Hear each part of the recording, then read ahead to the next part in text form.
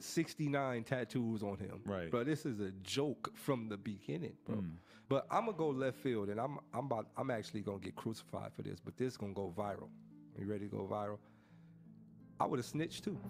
Really? Yep. I seen T-Pain say I would have snitched too. I'm gonna tell you why I would have snitched. Why is that? Yeah. I'm gonna tell you what I'm tired of. I'm tired of gangbangers. Why is that? I'm just tired of gangbangers. I'm tired of all these fake hood niggas. I'm tired of all these fake real niggas, street niggas. I'm just tired of it. I'm gonna tell you why I'm tired of it. Everybody's super real until it's time to really be real.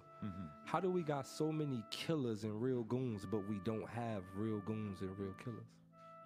Get what I'm saying?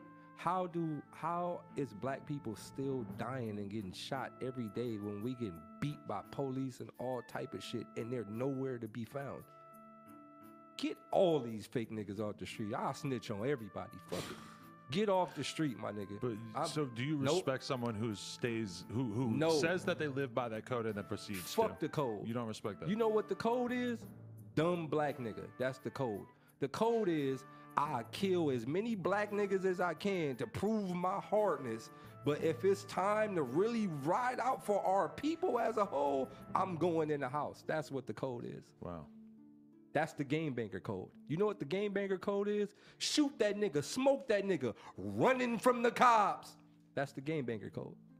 Fuck y'all niggas. Do you think we need drastic measures in order to make that shit not cool anymore? And in order just to acknowledge that glorifying that lifestyle is essentially over, bro. the same as like, condoning it. I'm at the point to where I don't give a fuck how nobody feel. I'm done with it. You know what's crazy? Somebody gonna probably watch this and go, yeah, Daylyt, I'll probably kill that nigga for that.